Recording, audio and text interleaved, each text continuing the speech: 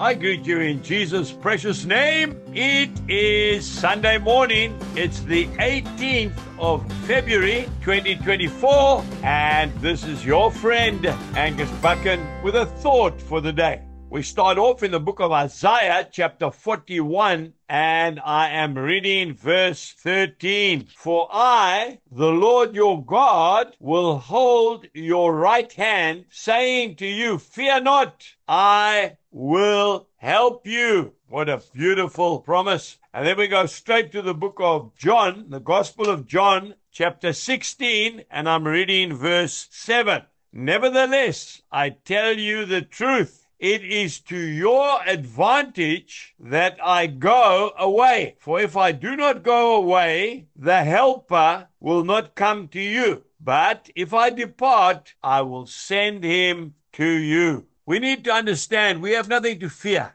The Lord is with us always. He is in our very hearts. So we have nothing whatsoever to be afraid of today. You know, that little Zulu preacher, his name was William Duma, since gone to be with the Lord. He had an incredible relationship with the Holy Spirit. And the story goes that one day he was traveling on a bus, going to an appointment, driving through the sugarcane fields of KwaZulu-Natal. The bus was full of people. He was sitting in the front seat, just behind the driver. And he felt the Holy Spirit tell him to get off the bus immediately. And so he did not hesitate. He stood up and he told the driver, you must stop the bus. I have to get off. The bus driver was very angry with him. Why do you want to stop in the middle of nowhere? I have to get off the bus immediately. The bus driver stopped the bus. The people were quite irate. They wanted to get to their destination. They let the little preacher get off the bus with his small suitcase, and away the bus roared down the road, clouds of dust following it. And he stood alone